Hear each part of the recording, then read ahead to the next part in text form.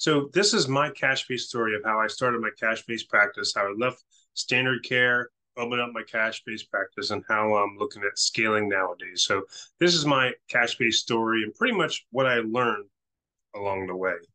My objectives, to go over my story and how I got started, to kind of go over basic concepts and lessons that I learned along the way, and the future of healthcare and the future of physical therapy. And, I believe that cash is going to have a huge role in this going into the future. And for all you young PTs out there watching this, I'm going to give you a tip on creating wealth. And if you want to be a millionaire, you want to stay until the end of this. I'm going to show you how to do it. So if you follow any of my stuff, I like to operate by the KISS principle.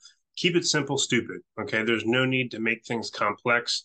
I like to keep principles simple, and so you can apply them and kind of understand them. So my story and how I got started, but I'm going to add a little Star Wars twist to this. So I hope you like Star Wars. If you do, you're going to love this. If not, you're probably going to be like, this guy is the biggest dork. Anyway, wanted to add a little bit of fun. So there's a little bit of Star Wars twist in all this. So in the beginning, the academic menace and being a new PT graduate in the Clone Wars, and what I had to, and what we had to like go through as a new grad. So this is actually a picture of me when I had hair. I was doing a clinical rotation. I was doing acute care clinical rotation in Charlotte, North Carolina, in Presbyterian Hospital, and the PT scrubs were bright purple like this. So I did my undergrad at Indiana University of Pennsylvania. I majored in sports medicine with a minor in chemistry. At the time, I was deciding on whether I want to go into med school, PT school, or do a master's and a PhD in exercise science or stuff like that. Ended up going into PT school. I applied to all the D1 programs from UNC Chapel Hill all the way down to Miami. Ended up getting in at the University of South Carolina. That was the only school that I got actually accepted into. And the only reason why I got into that school is because a professor from my undergrad, which is a small school in Western Pennsylvania, knew the dean in the University of South Carolina. And she said that I was the top 1% to ever come out of IUP.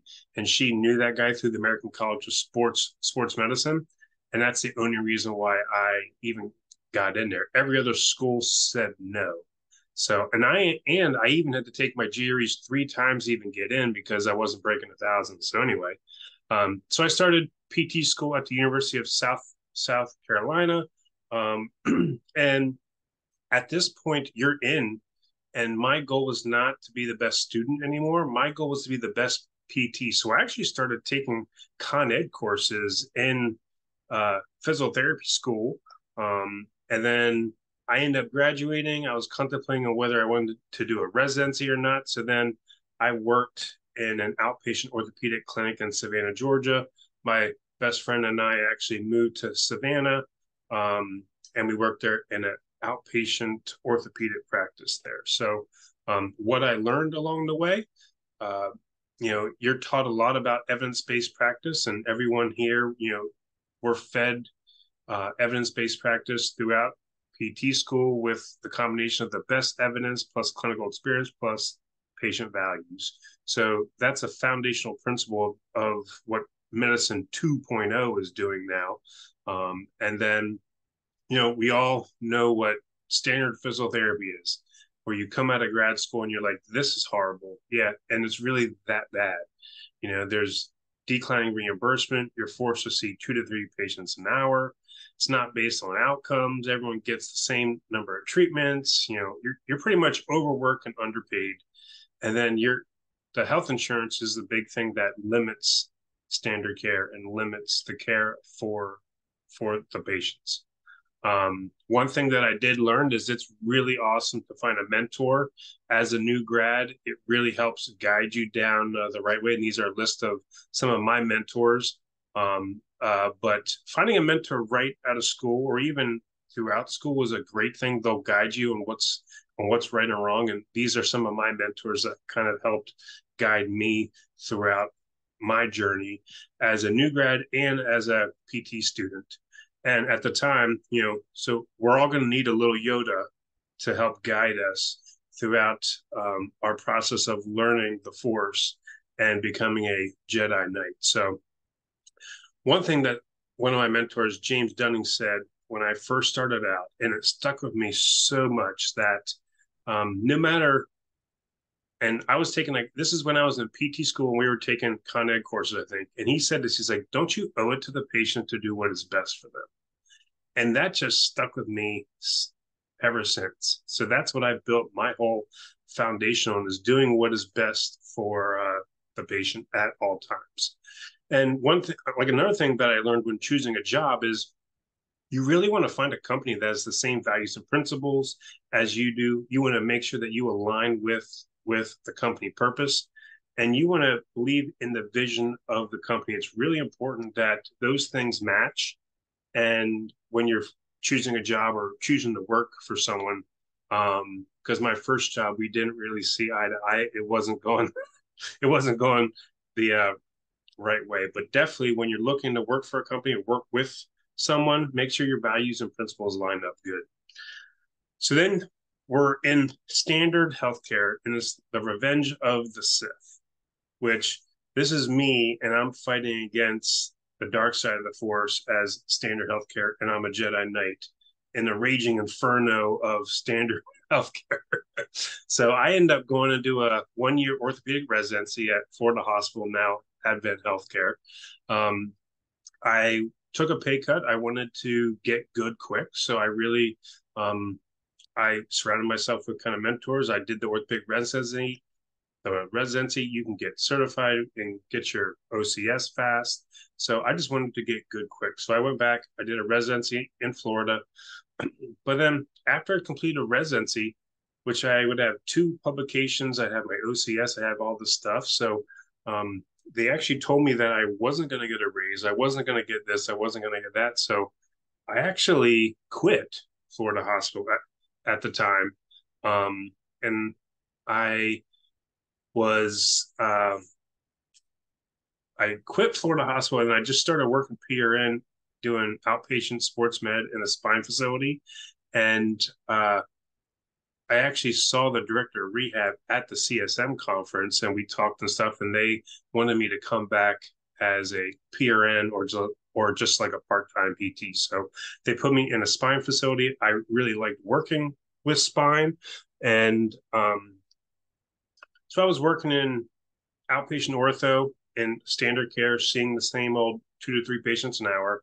And I also worked PRN at a nursing facility just to make ends meet on the side as I was starting to plan pursue physical therapy. I started killing it there.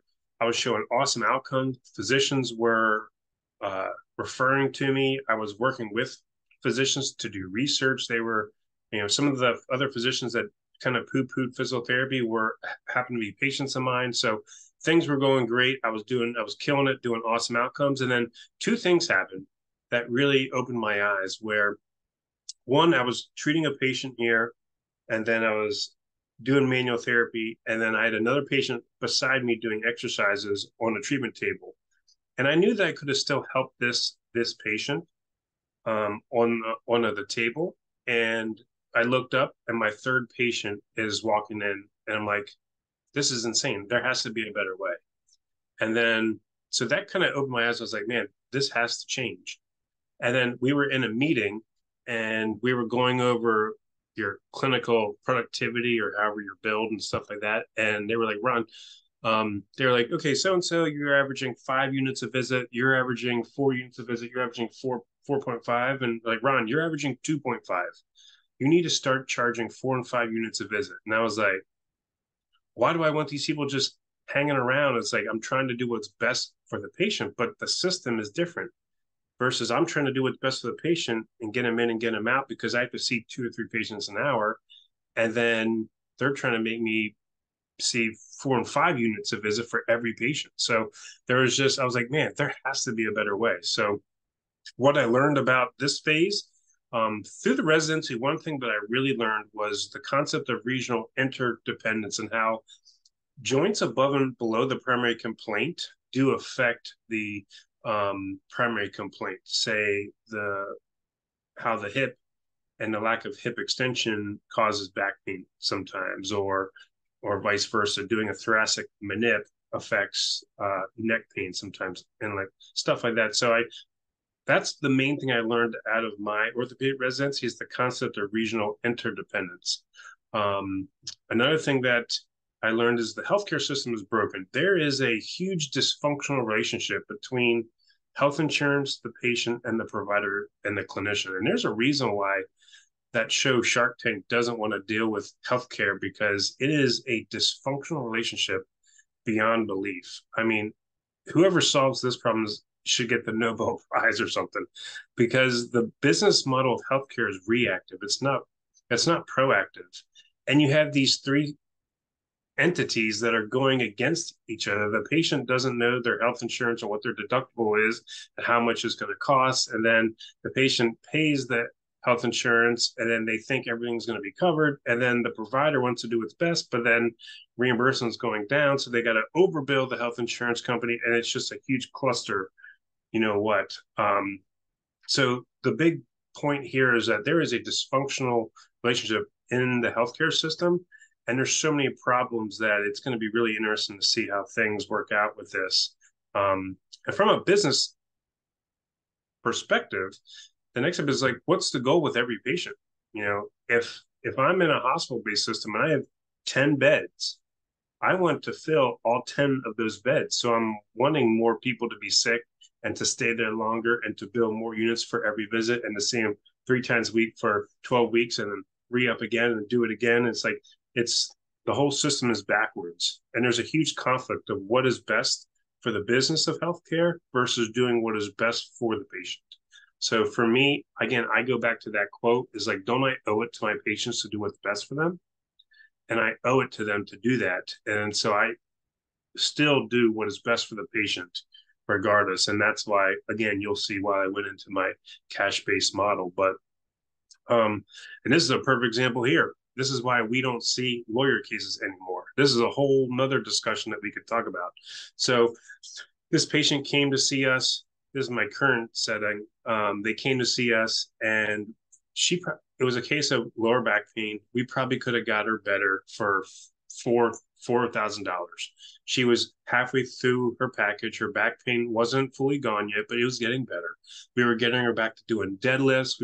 One of her goals was to get back to tennis, and we were easing her back into that. And then the lawyer was like, no, wait. What are you doing? We don't want her playing tennis. We don't want her doing this stuff. And they actually pulled her out of PT.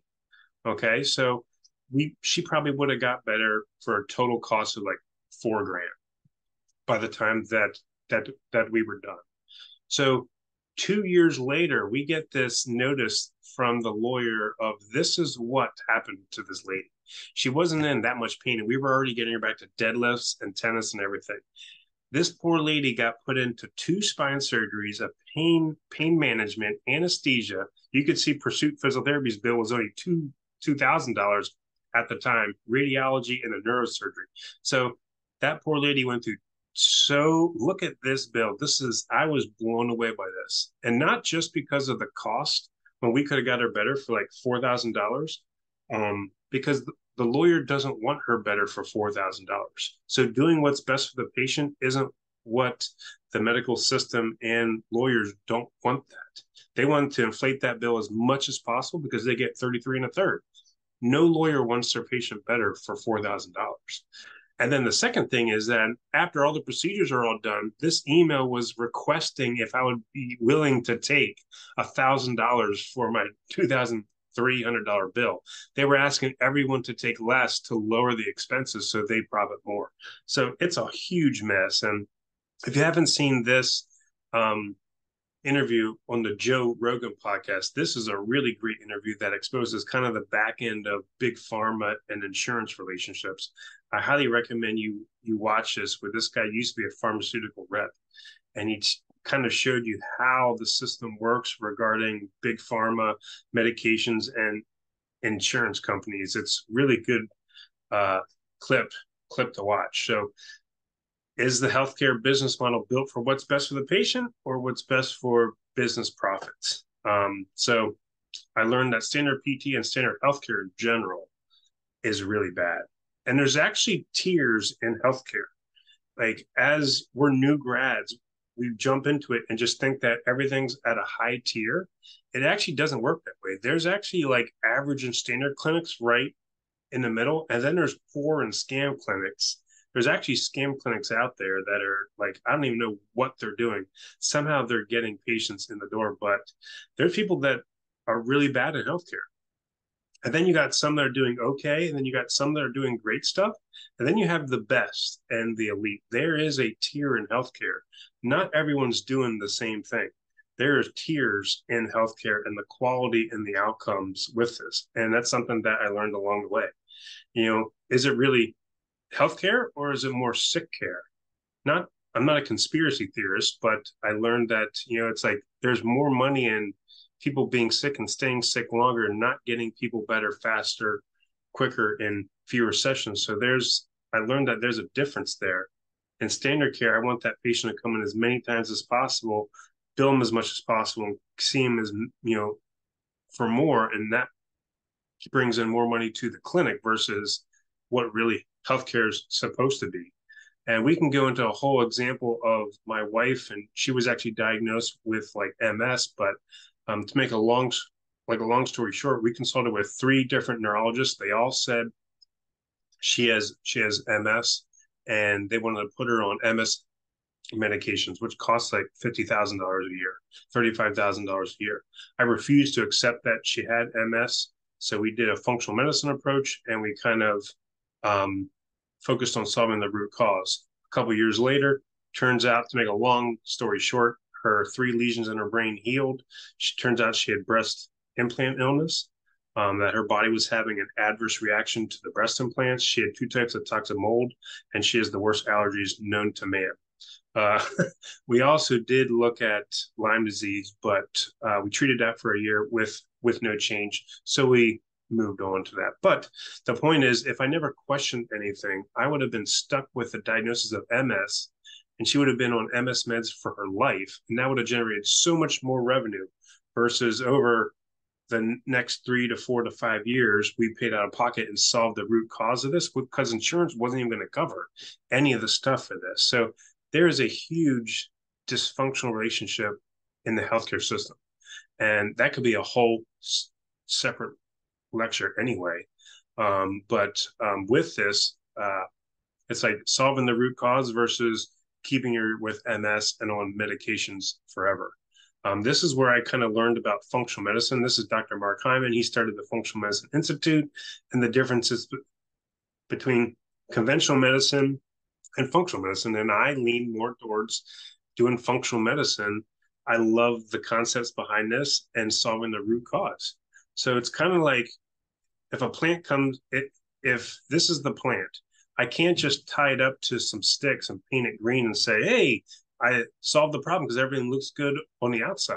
Something's wrong with this plant in the roots. Something's wrong in the soil. Something's wrong in the plant that's causing it to look like this. I just can't like paint it green and make it stand up and make sure it looks good. So I use the analogy of stepping on a tack. If you step on a tack, you're going to have instant pain. I just can't shoot you with morphine and just say, hey, your pain's gone. Or put a stim unit over top of the foot and say, hey, you can't feel the pain, so everything's fine. You need to solve that root cause and take the tack out of your foot. It's not about treating the symptoms, it's about treating the root cause. So this is where I really learned the thing that changed my whole practice of solving the root cause and not just covering up symptoms or chasing pain. So you have your diagnosis here, and before that you have root cause or underlying impairments, and then from that diagnosis you have pain and symptoms, and then a change of function. So most people in standard care just focus on a diagnosis and treating the symptoms,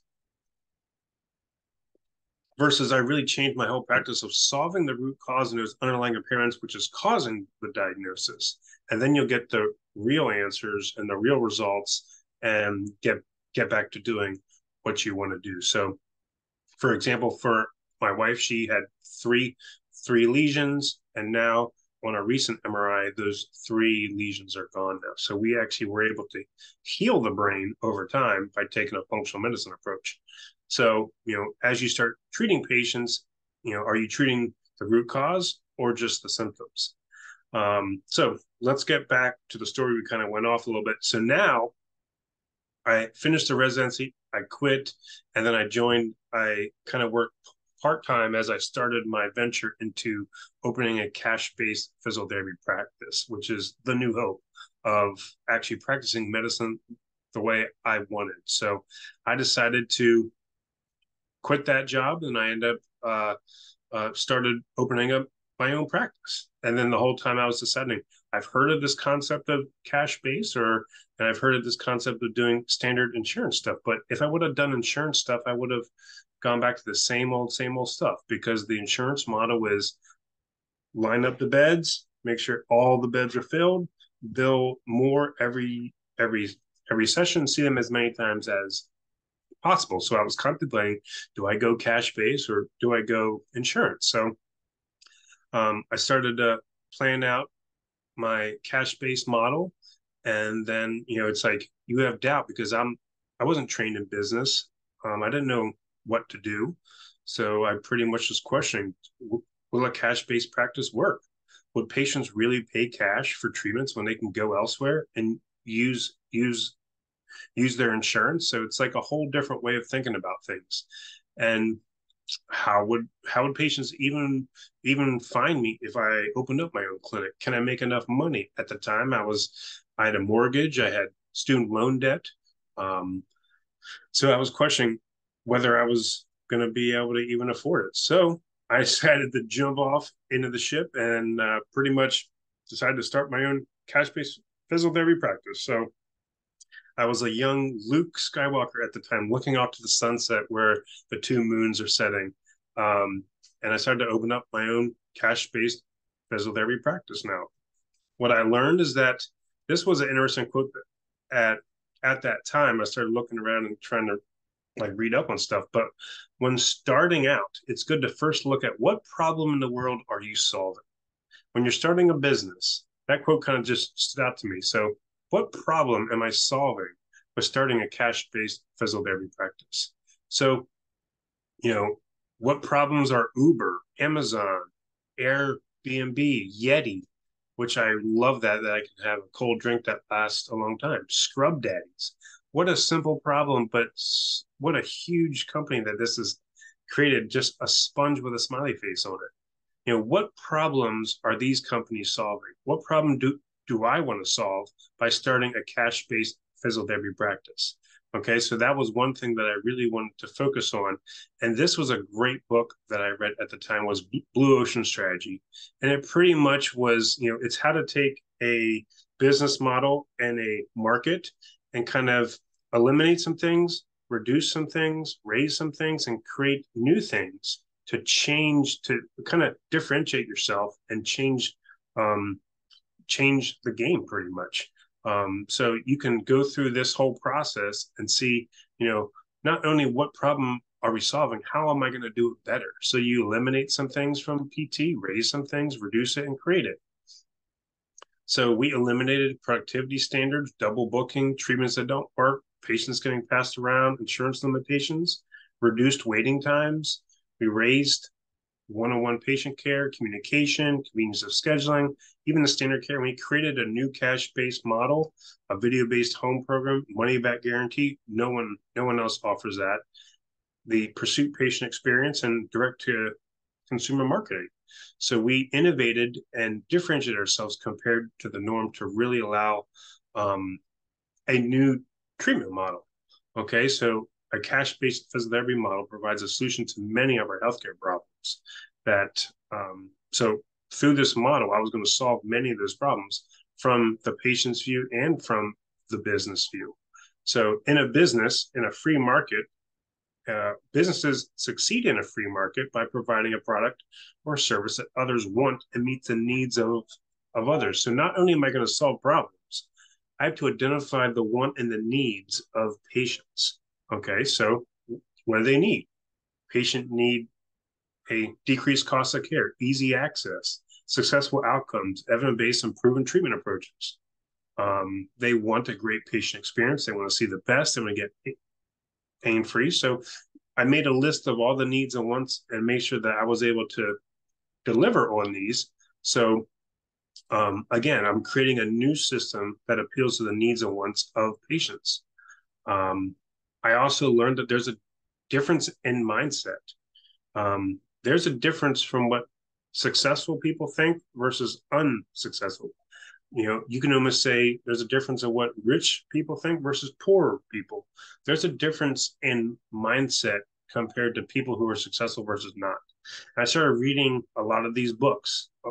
These are some of the most famous books, and I wanted to get in that right mindset so I could uh, succeed also as I'm going into business. So now, as we get back to my story, now I'm going on my insurance rebellion, and the only reason why I put Rogue One in here was because of the Darth Vader scene in the hallway as he's going through all those soldiers. So it was an okay movie, but it's worth it just from the Darth Vader scene in this movie. So I added it to this. So kind of opening up my own physical therapy practice called Pursuit Physical Therapy. I invested $3,000 of my own money to start.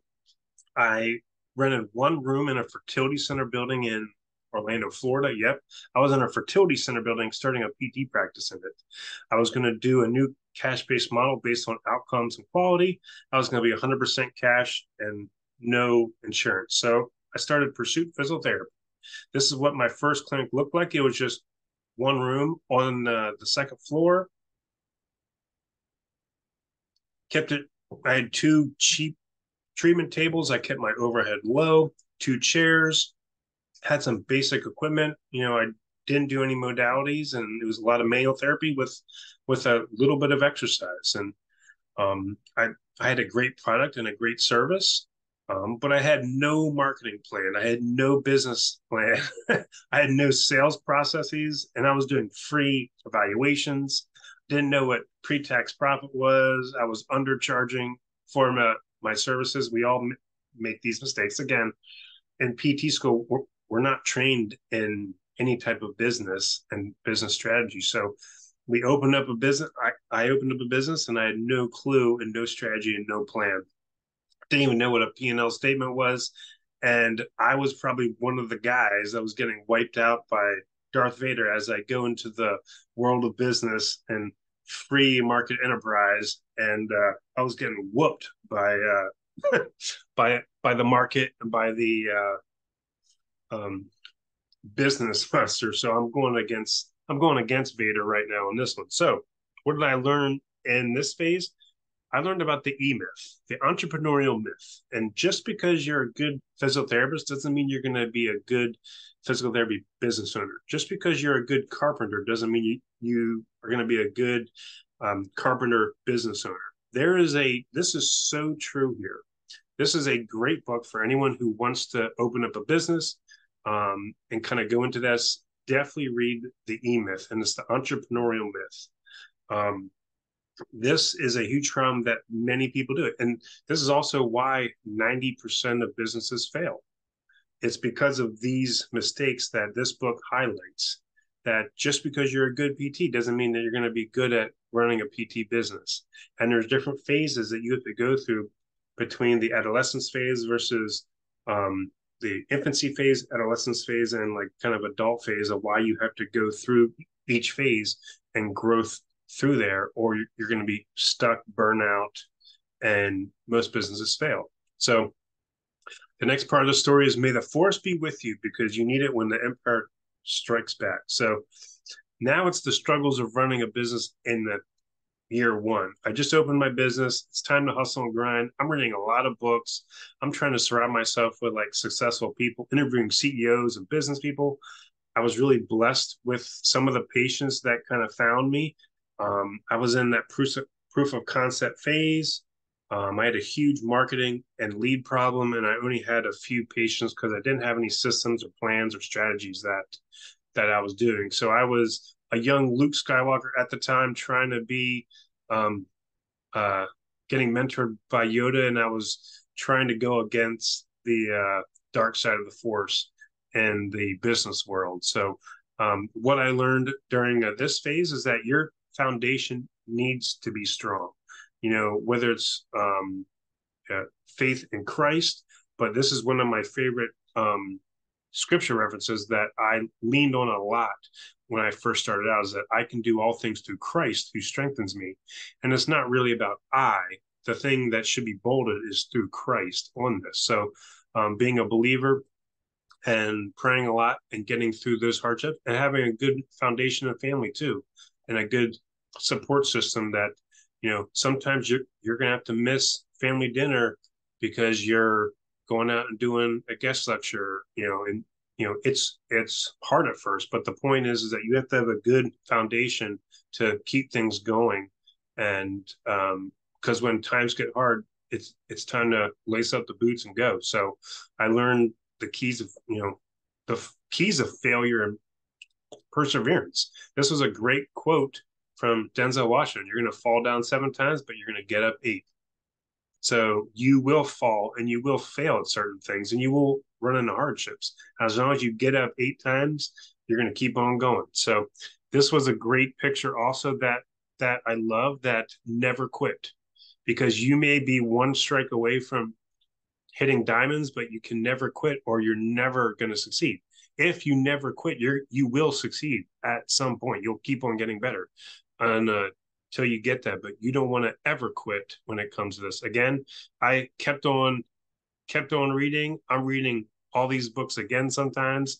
And I actually kind of I started going on YouTube. When I was driving to work, I'd listen to a YouTube video from any one of these guys, just for motivation, perseverance, how to handle adversity, to have that right mindset to overcome obstacles, hardships, and stuff like that. So even just, I always tell my daughter this: you can either be on YouTube and just getting dumber, or you can be on YouTube and actually using it to advance and get smarter and learn from it. So I was on YouTube a lot, just putting massive success videos in my brain going.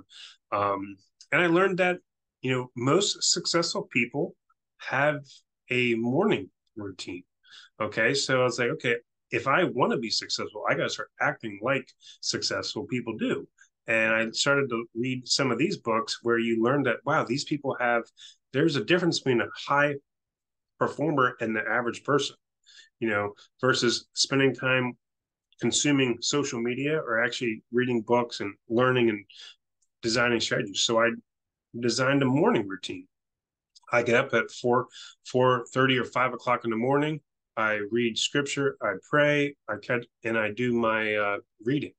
By 6 o'clock, I'm in the gym working out for 45 minutes to an hour, leave at 7, come home, shower, change, get breakfast ready, get my daughter ready, and I'm out the door by 8. So I accomplish so much in the mornings. By the time I get more done in the mornings than most people do throughout the whole day.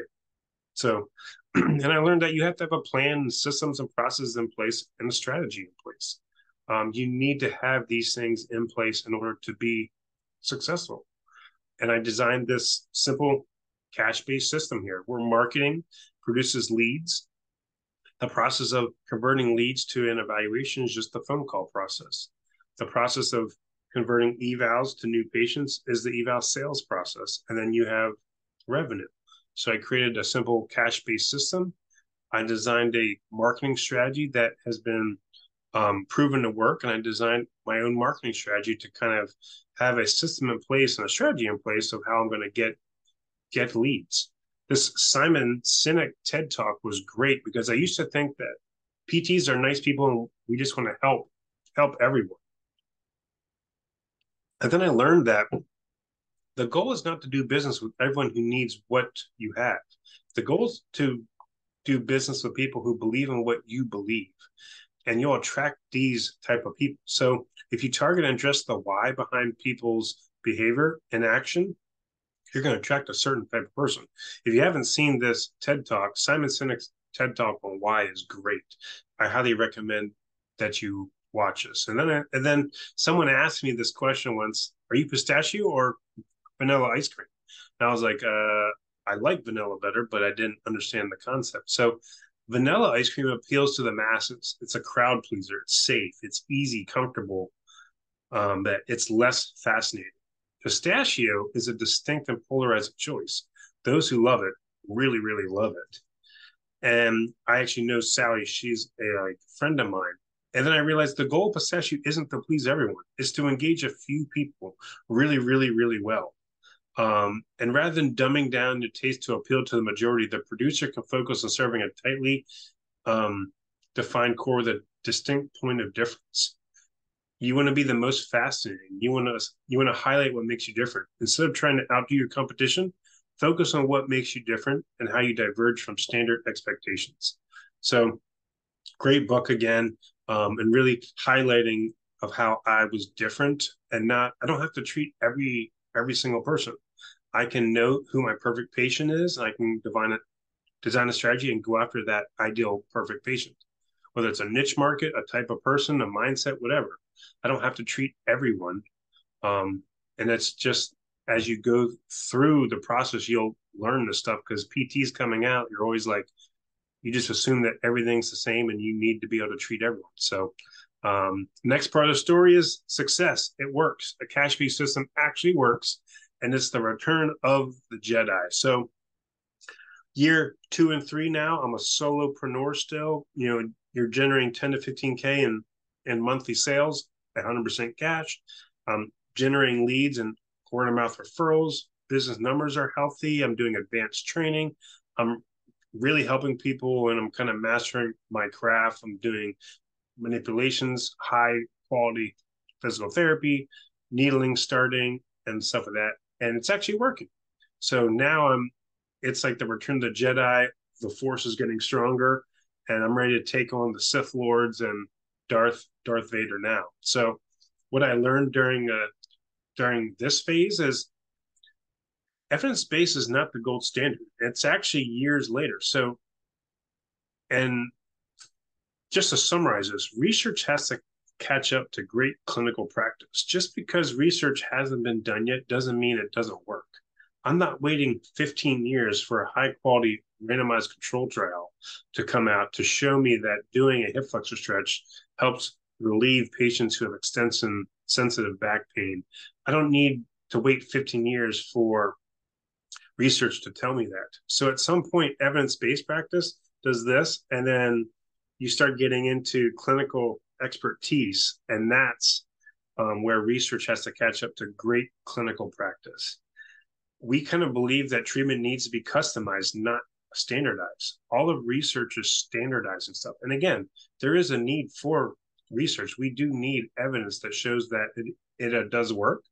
But research, one of the downfalls of it is tries to standardize everything. Everyone with low back pain gets this same treatment approach and see what actually happens to it.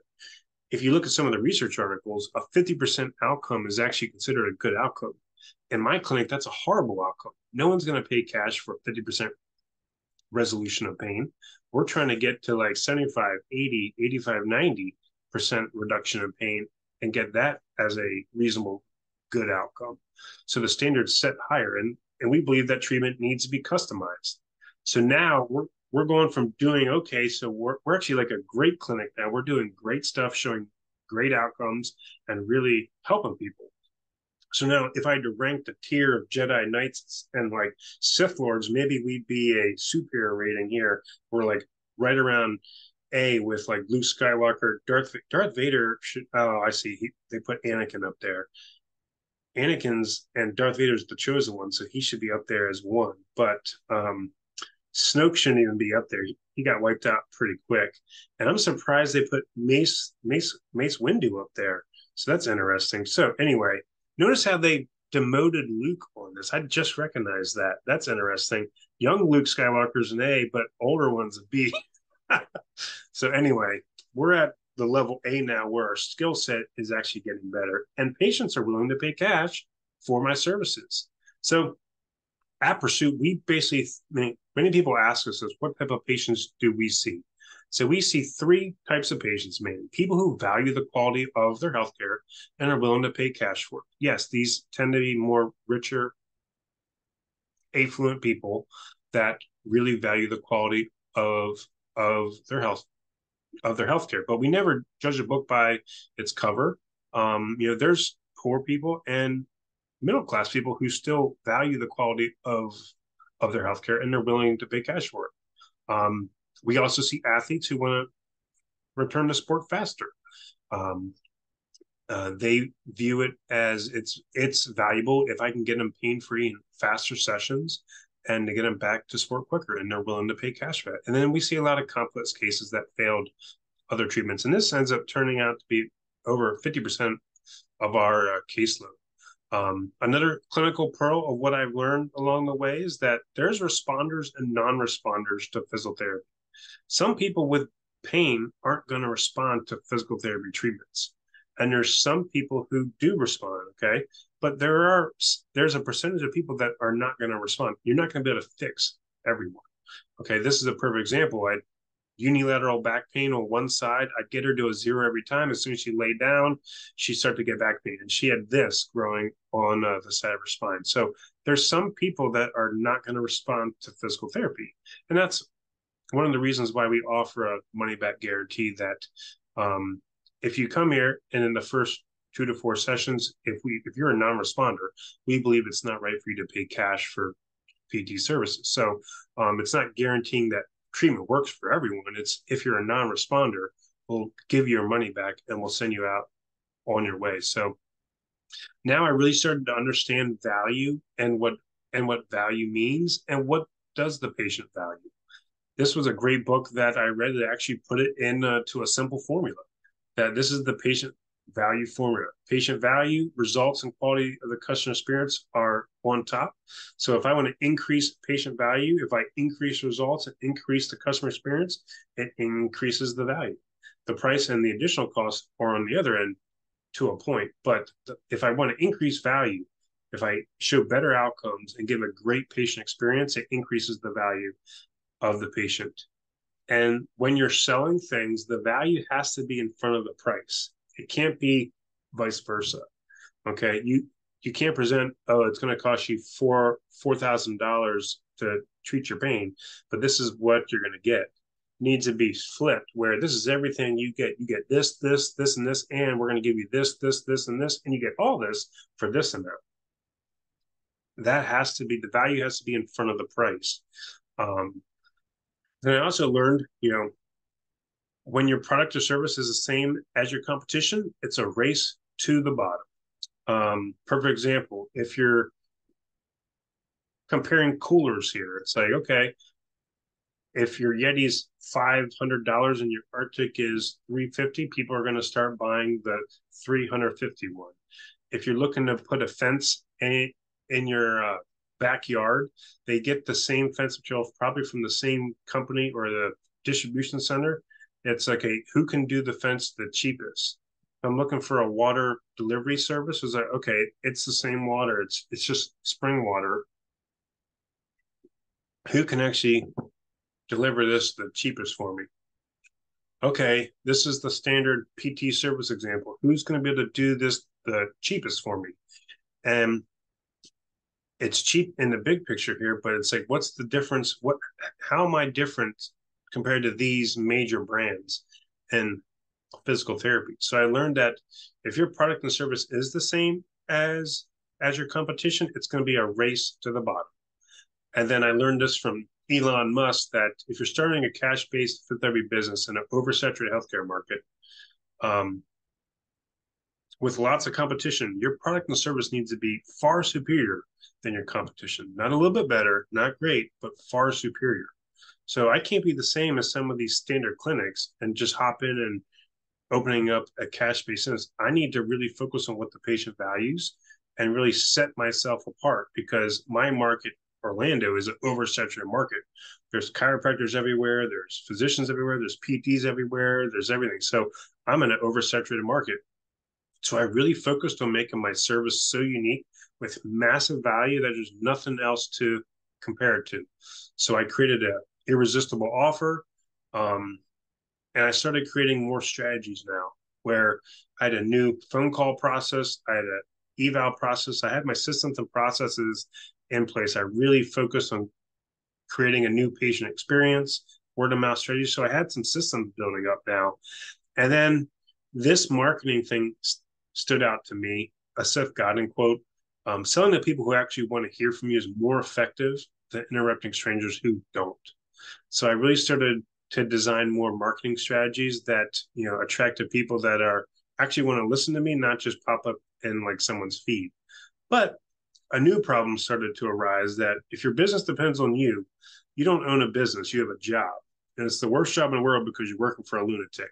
So this is straight out of the E-Myth, where I started to it was just me. I'm working crazy hours. I'm doing everything. I'm wearing all the hats. And this started to be my number one problem. So as the story continues, the Force not only awakens, but it helps pursuit grow. So I had to throw the scenes from The Mandalorian in here because that saved the character of Luke Skywalker. And I was in like a fantasy world whenever that season 2 episode came out. That was unbelievable. And then the last series started with the Force Awakens and stuff. So now we actually started to expand and like grow. So I moved into a new building. I was running a real business now. I had my first employees. We were reaching 250 to 600K in like revenue, all cash. I started to design more systems and processes. We actually became the number one ranked clinic in Orlando, and we're setting a new standard care in Orlando and really separating ourselves from standard care and other local competitors. Really was, which I call my dream team. We were building our like dream team together. So I have some employees now. We're growing. We have experts. We're ranked number one.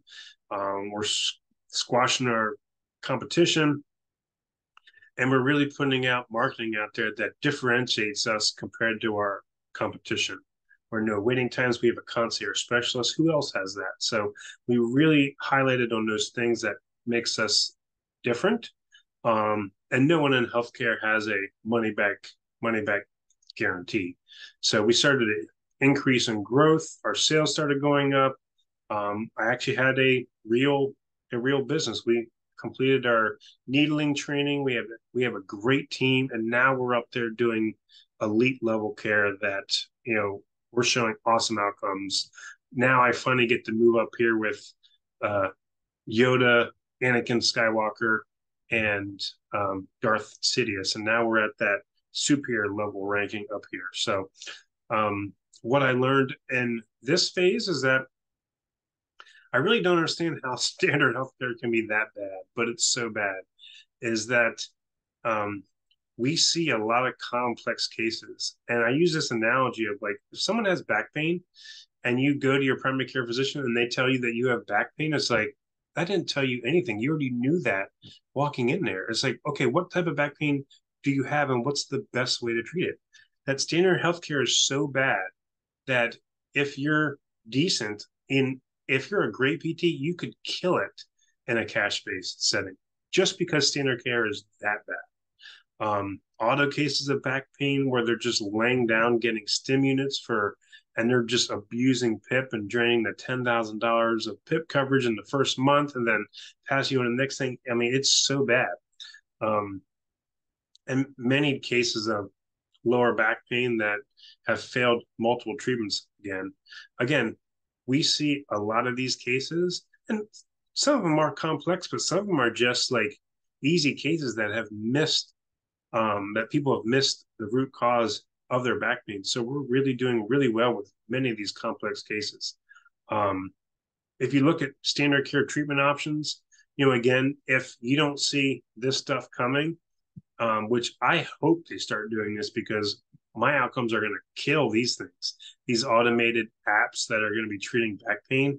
This stuff's coming and we need to prepare for this. But I would put my outcomes and my team outcomes against any one of these things and it would blow it out of the water. But again, we need to kind of prepare for this because these apps are coming. And that if you don't solve the root cause and do proven treatment approaches, you can start getting these patients better faster in fewer sessions and really help out these complex cases. And you're going to start, we designed a testimonial process. So now our testimonials look like a novel, really showing excellent outcomes. The testimonial process probably single-handedly is a game changer for me, and really helping our clinic stand out. So now the Force is strong in us, and we even got better. We started like using the Force, treating patients. We're like, and we started like lifting rocks and hovering from like room to room. Again, if you haven't seen the scene in The Mandalorian yet, you have to go to see the last episode in season two. That last episode was it saved the whole character of Luke Skywalker. So the Force is getting strong in us, and we're even getting better. We created a new patient experience and added touch point integration. Um, One of the best books I read was Never Lose a Customer Again, and Disney actually has some training also with the consumer experience and stuff like that. We outlined a whole patient experience, and we gave them an experience that blows their mind and exceeds expectations. We don't want to meet expectations, we want to exceed expectations. We created a new patient centered system that focuses on everything that's best for the patient. So in a cash based setting, again, you have to differentiate yourself from everyone else. And we're still holding true to that. We're doing what is best for that patient. And we believe that we owe it to you to do what's best for you. And you really want to show them that you truly care, especially for some of these complex cases. This is a quote from Lorimer Mosley that no matter who walks in the door, um, that we want to show them that we're right beside them and with them on their journey towards recovery. It could be an easy case, a complex case. It could be any person. We want to show them that we truly care about them. We really focused again on getting results and excellent customer experience. Um, and now this is where we are pretty much nowadays, growing a business, scaling for the future, and the rise of Skywalker. So yes, I know I skipped one. I skipped The Last Jedi. It was the worst one, and it didn't really fit into my story. There was a cool fight scene in there, but I didn't know how to add this in, so I did skip this one. So we're going right to the in the Rise of Skywalker. And my big problem with this whole thing is why didn't they have Anakin come back? That was the I was like, she can't be a Palpatine and be the one to overthrow them. Why didn't they have like a Force Ghost come back with Anakin? That would have been such a great ending on this. But again, it was a good movie, but it's called The Rise of Skywalker. Why didn't Skywalker rise back up? Anyway, so now we're scaling and being a leader in an industry. Plus, I need to be a better leader now. So now we're forming our dream team of PTs. We're automating systems and processes. I'm learning to be a better leader, and I need to lead the team forward, solving new business problems with scaling from to 1.5 million, trying to keep company values, principles, and visions aligned so everyone's bought into that, and trying to scale to multiple locations. We're changing the game. We did all these things in our blue ocean strategy that no one else does. Some of these are simple things, but standard care can't do any of this stuff because the system's built really different. So we're changing the game, and we're changing the game that standard healthcare is more like these starships that are trying to destroy the evil empire and do all this stuff. And our model is a bunch of Jedi Knights that are going to restore balance to the Force. So no matter how or what standard healthcare is doing, I'm taking two lightsabers and going against Darth Sidious's lightning from his fingers, and we're able to stand up. And it's pretty cool that I'm not sure if this was a real scene from the movie or someone made this up, but you could see the Jedi Knights in the background. That's pretty good. So we have our org chart now. We're running we have department heads. We have, our chief executive board. We have a real business and an org chart going now.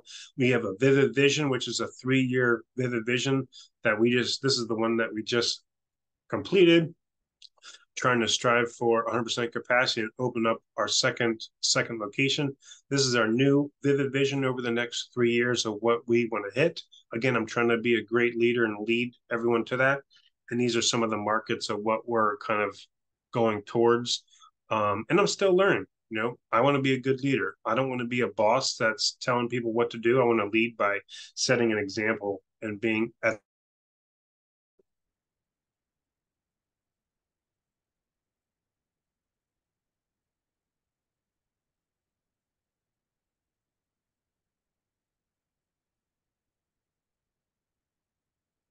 Let me change this for 1 second. Hold on. I hope it just didn't cut out on me. Okay, sorry about that. Let me go here real quick.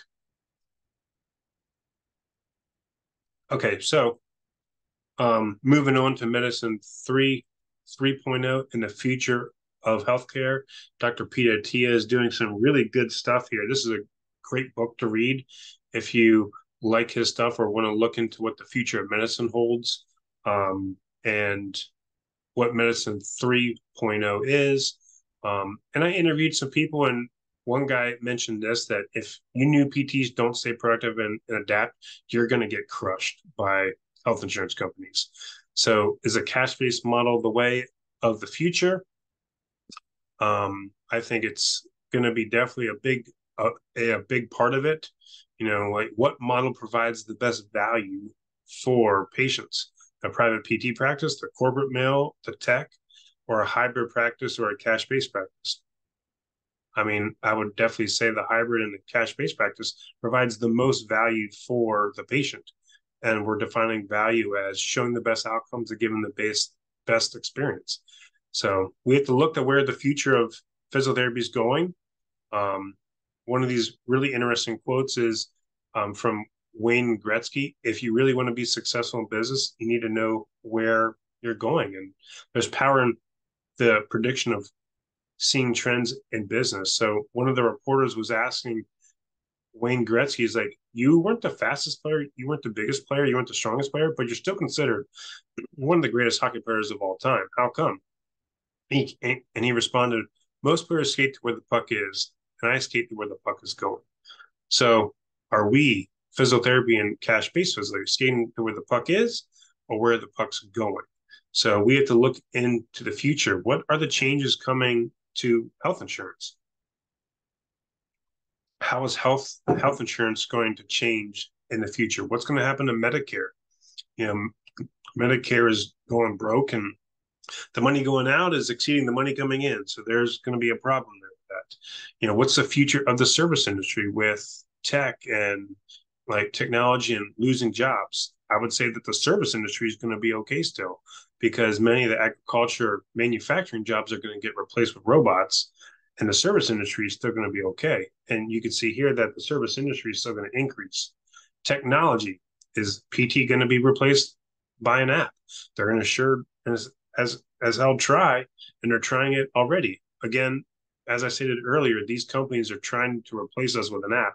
I don't think it's going to work, but we need to adapt to some of the trends with the performance-based economy. This is more so you're not going to be paid a fixed salary anymore. You're going to be paid based off of performance and outcomes, and we need to adapt to that. What's the public stereotype of physiotherapy? We need to do a better job of educating the public and elevating our standard of care so the public recognizes physiotherapy as, hey, I have back pain. I don't have to go to my chiropractor. I can go to my physiotherapist. And really focus on doing what's best for the patient.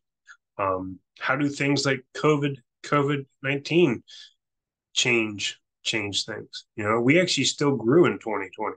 We grew 5% in 2020 when like COVID happened.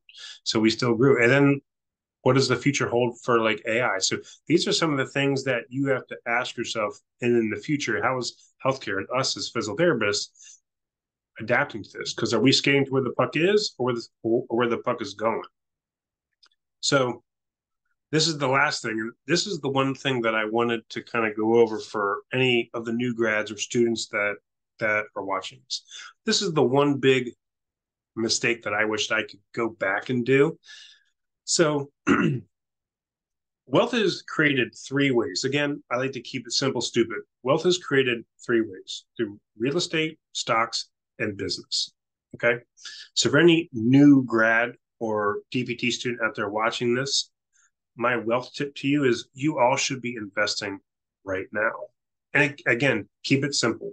The most successful people and the smartest people know the effects of compound interest and investing in the stock market. And there's a great Warren Buffett video out there where he highlighted, he pretty much sat there and held up a piece of paper and was like, these are the top 10 biggest companies in the world right now.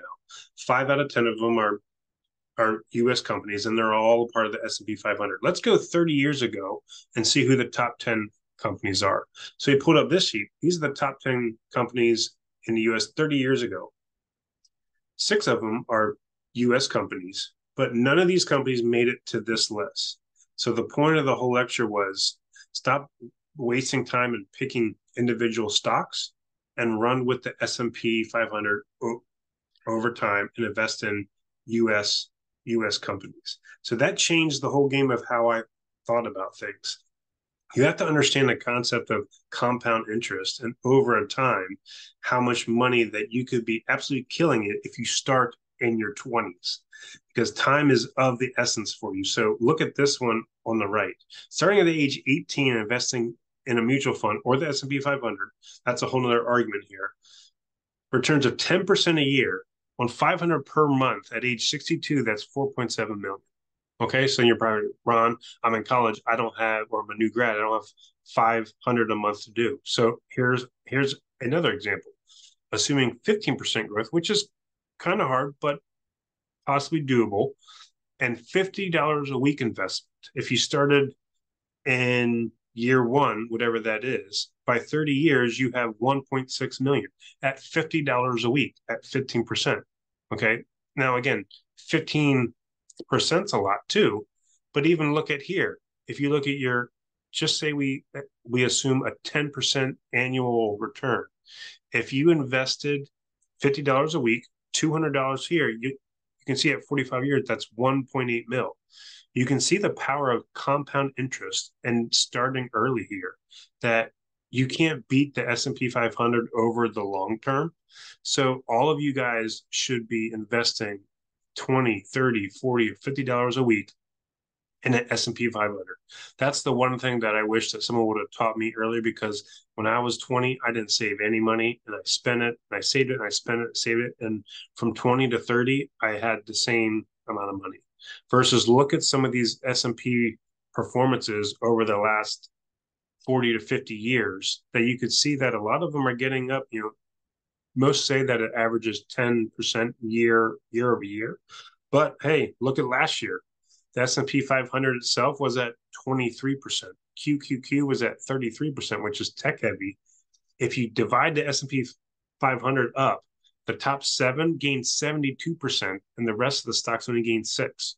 So again, run with the S&P 500 over the long term. And if you're a new grad or a PT student, try to get to that point where you're just investing, not saving, investing $50 a week in there, and start creating real wealth and start investing in the S&P 500 and just set on automate and let it go.